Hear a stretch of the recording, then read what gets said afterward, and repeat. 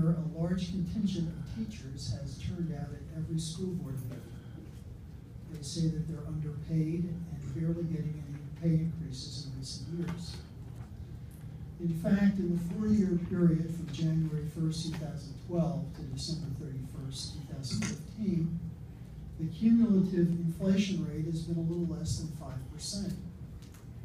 When you look at the total wages paid by the school district to all its employees in 2012 compared to 4 years later, 2015, our total wages have increased about 3%, which is definitely below the rate of inflation. But it's not a question of whether or not our teachers deserve more money, it's that we as a community don't have the money to pay them. Our real estate assessments are lower than they've been 15 years ago, continually going down. The school district is not raising taxes again this year, and because of lower assessments, we'll be generating about $400,000 less in revenues than we did last year. And Pottstown continues to have more assessment appeals than any other municipality in Montgomery County. But let's look at borough government.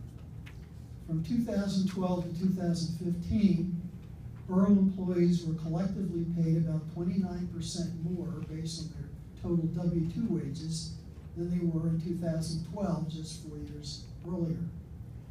And this is a time when the cumulative inflation rate was less than 5%. In fact, the community paid about $2 million more just in wages for borough employees providing essentially the same services as they were doing in 2012.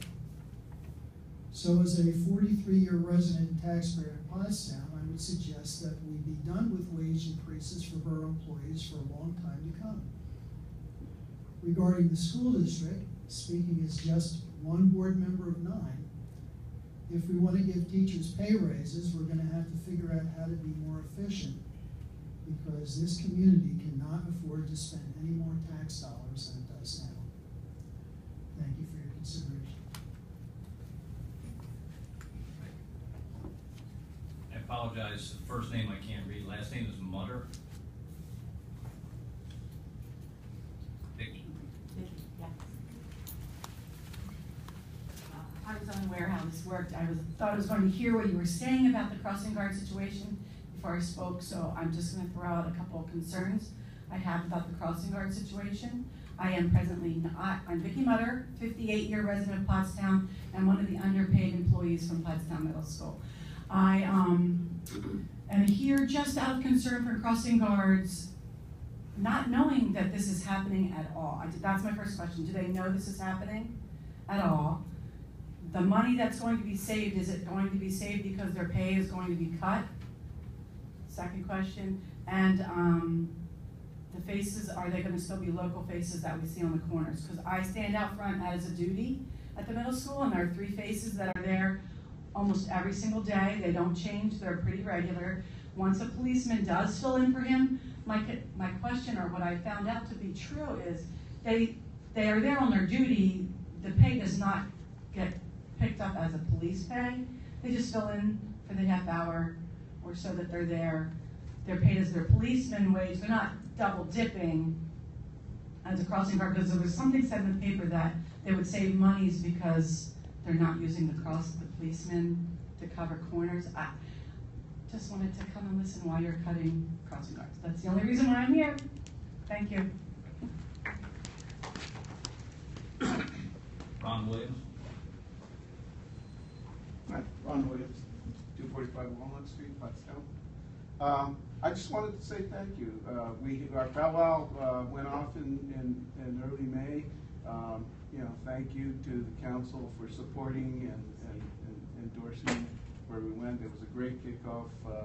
Weather be damned, people showed up, and just generally thank you. You just stole Ron's seat, Art. Man gets off his seat, he has possessions.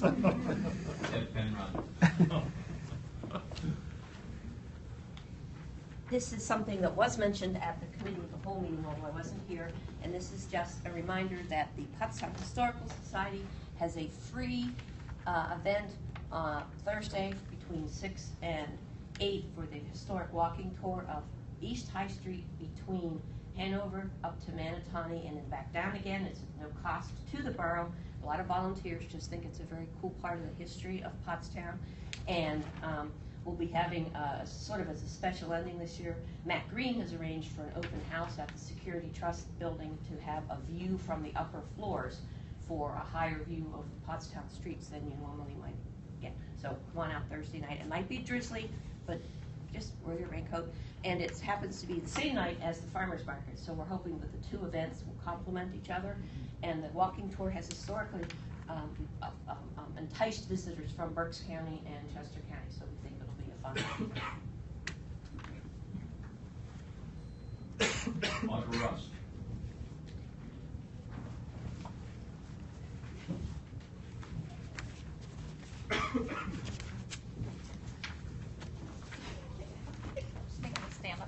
I haven't prepared anything.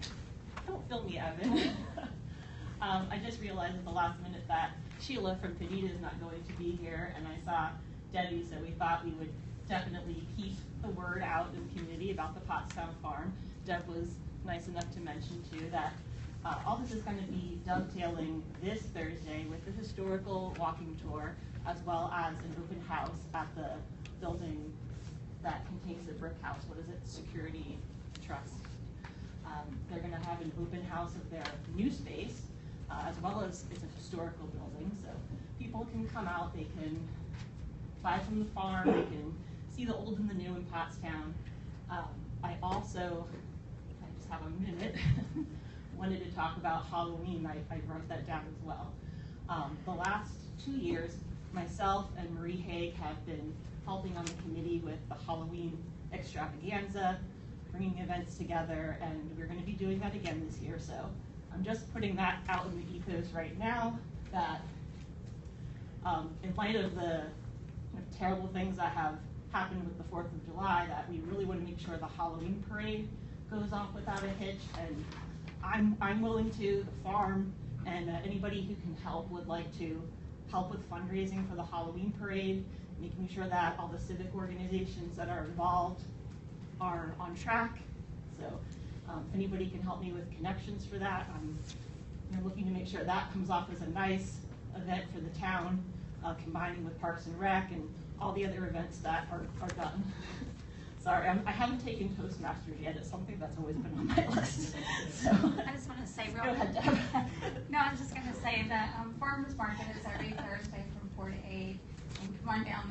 We have local farmers that have fruits and vegetables. I know more stuff will be coming in by the end of June as the crops grow. And then there's a lot of great artisans down there too. Last week we had a pet event, which was awesome. We had a lot of people and some great pets out there. So periodically we'll have a calendar out that will have different events each month, like special events. So come on down. Yeah, even if it's drizzly, like Deb said, I hope that people come out and support the farmers. And if any of you, just share on social media, just share about this farmers market. We need to keep getting the word out that it's every week.